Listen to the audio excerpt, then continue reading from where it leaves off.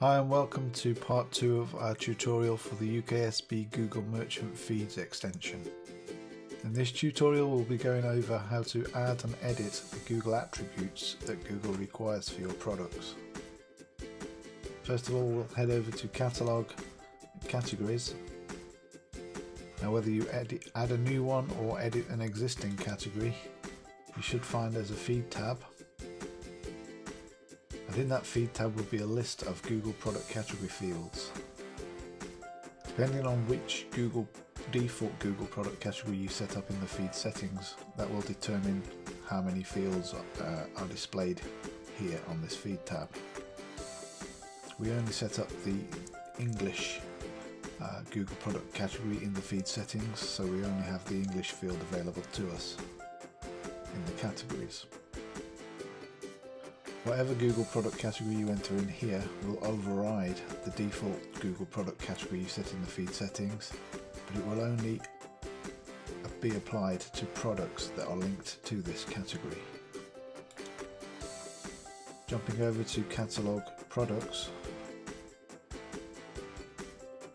if we edit an existing product or if we add a new one, you'll see there's a new tab named Feed. And on this tab are all of the Google attributes that you can add or edit for your products. These Google attributes are available also in the Bulk Product Update tool, which is located in the extension Feed settings. However, we'll first go over them in this Product Edit screen, and then I'll jump over to the Bulk Product Update tool a bit later. Default for listing your product on Google Shopping is set to yes for all products. Obviously you can decide to choose no for this setting, and that will stop this product from being added to the feed. The next attribute is the promotion ID. This is a new attribute that Google has added recently for their Google Merchant Promotions. This is an add-on service for Google, which allows you to add promotions to your products for discounts, coupons and such. You will need to apply for that service separately, and it's not required to list your products on Google Shopping. However, it is a bonus and adds benefit by adding a graphic illustrating what discounts a buyer can get when they find your products in Google Shopping and on the main Google search page in the shopping results. You simply enter the promotion ID that you've set up in your Google Merchant Promotions account, and that will then be applied to this specific product. The next field is expiry date. By default, all products that you submit to Google Shopping will be displayed on Google Shopping for 30 days. If your feed gets updated on a daily basis, that 30 days gets renewed every time. However, you can specify here an expiry date that is shorter than 30 days. Identifier exists. This is mainly used for businesses that offer and sell custom products that don't have a specific manufacturer's part number and don't have a barcode. Also, it's used for bundled products, whereas a product made up of several other products and which therefore doesn't have a single GTIN for the main bundle. You would set this to no in that instance. Otherwise, Google will be warning you that there's no barcode, etc.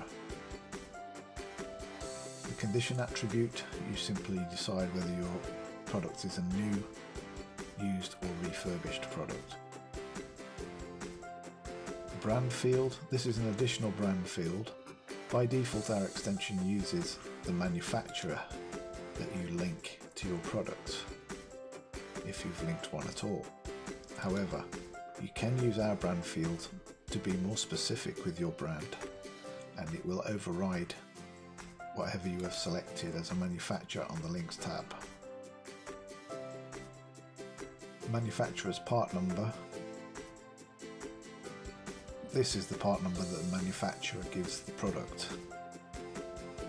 You'll notice that I clicked on this field and I get a pop-up warning stating that UKSB Google Merchant Feed settings are currently set to use the model field on the data tab for MPN.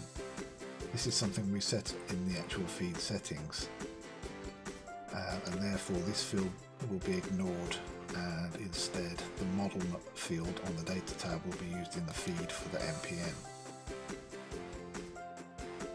Likewise with the GTIN, again if I click on it you'll see a pop-up warning us that in the feed settings we've chosen to use the UPC, EAN, JAN or ISBN fields on the data tab. So again this field will be ignored, and instead our extension will cycle through the following fields to find data. Obviously it's going to miss the UPC field on this instance and use the EAN field because it's got data in it, and that will be used as the GTIN in the feed.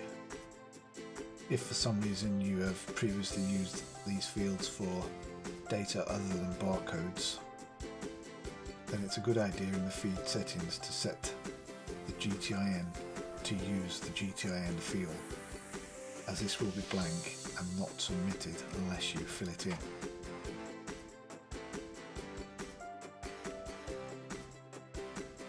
Google product category.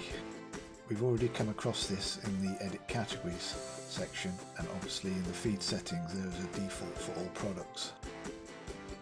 Again, it only shows the language or country fields that we have specified in the feed settings, and again this can override anything we have put in the categories or in the default Google product category by entering a value here. And again you can access our Google product category tool by clicking on the blue plus icon. Multipack, simply enter a number if the product that you're selling is a multi-pack of X amount of items. For instance, 100 packs of gloves or 100 bin liners, you would enter 100. Bundle, you choose here whether this product is a single product or a bundle product, and by default it's set as no, which means it's not a bundle product, it's a one-off item. Adult field, again by default this is set as no, and if your website is purely an adult orientated website, then you're better off setting that in the Google Merchant account rather than here. However, if your website sells lots of products that aren't adult and you just have the odd one or two that are, then you can specify the individual product is an adult product.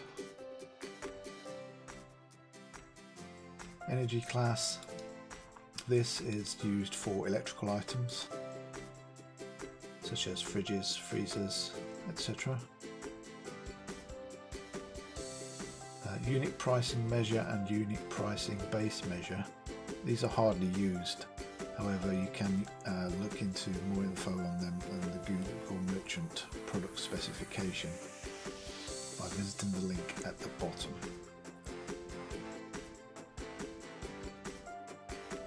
The following 4 attributes are mainly used for clothing and apparel items. So here you would choose the gender, the age group, the size type, and the size system.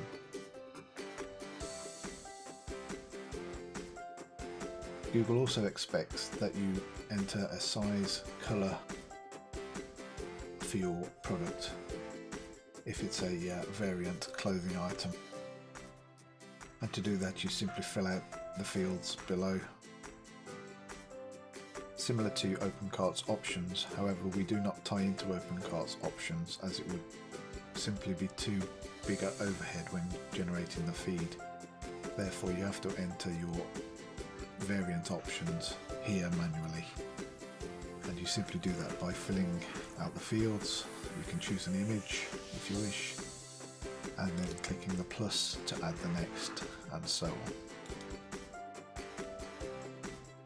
Finally, we come down to the Google AdWords attributes.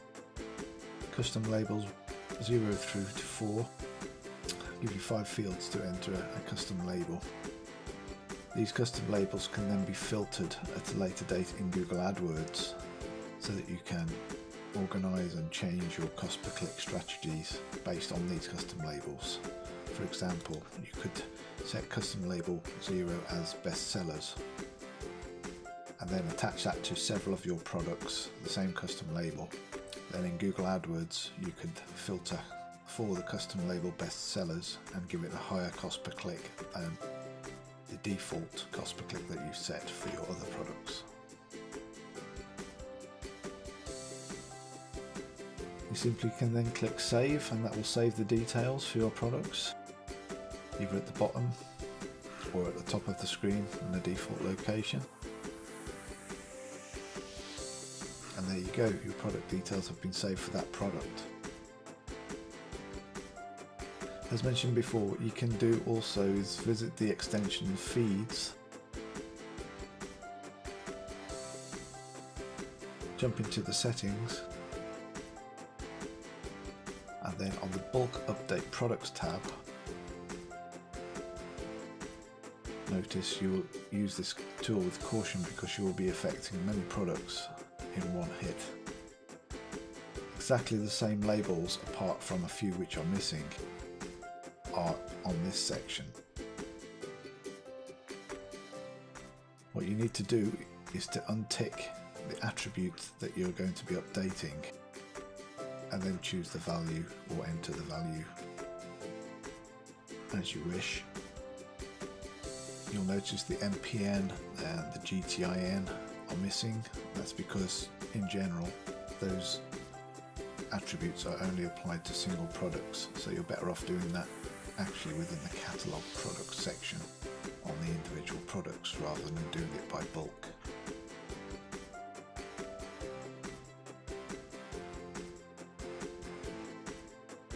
We've included the clothing and apparel variant products sections here, but you will most likely not want to be using that for bulk products. However, if all of your products are red or they're all of a size small, you can set these values and it will be applied to the products that you select in this grey section below. So you can choose your products that you want to affect from the attributes above, either by manufacturer, clicks, multiple manufacturers, categories, multiple categories, and even individual and multiple products. Please note that whatever you select in these sections, all products within them will be affected, not specifically cameras that have a manufacturer of Adidas, etc. It will actually be all products that are affected, and then you simply click bulk update to update those products.